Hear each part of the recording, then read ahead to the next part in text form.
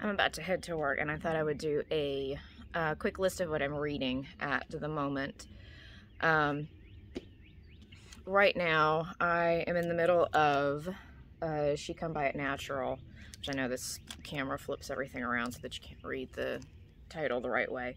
But it is a biography of Dolly Parton, kind of, but it's also the author kind of associating her songs with a particular demographic of women who associate with what Parton would have been talking about, which is lower socioeconomic and women who just are not your typical, what you see a lot of feminist talk about and different things like that, and how Dolly Parton and her music sort of speak to them and associate with them. And it's a very quick read, for one thing, but also very interesting because she does talk about Dolly Parton as like a biography, as well as why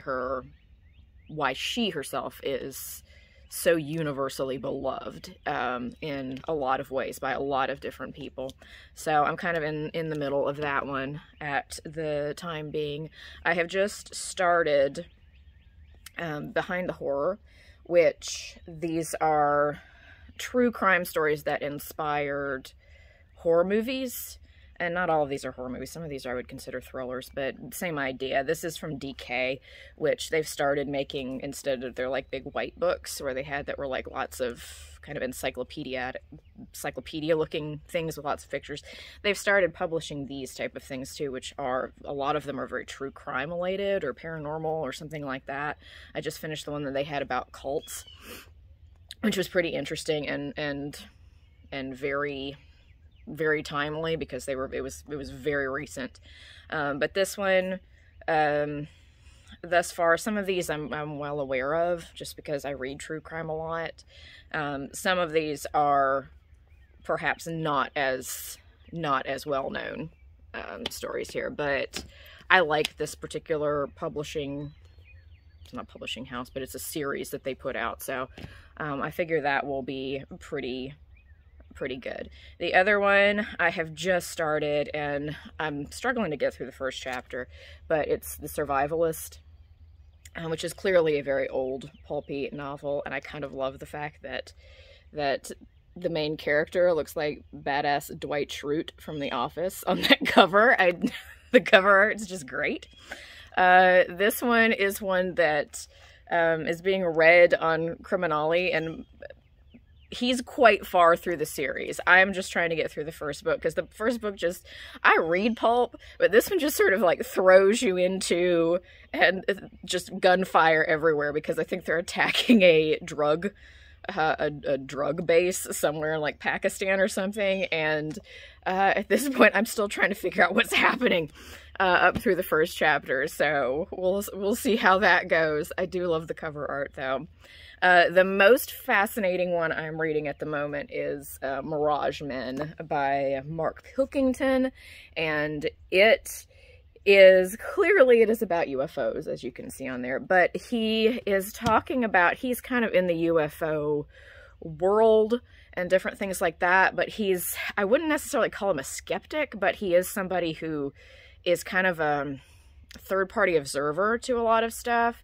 And it's very interesting because his, not necessarily thesis, because this is written more like a thriller in a lot of ways, but what he was coming across a lot in different things is the fact that the US government and intelligence is kind of the one pushing out a lot of this stuff that fuels the UFO craze, and sort of his thought process on the whole thing, maybe not thesis, but his thought process on it is the fact that he feels like this is sort of done by the government to, I guess the term is muddy the waters. It's kind of like a distraction. It's if everybody's focused on UFOs and paranormal and stuff like that, they won't be paying attention to what we're actually doing.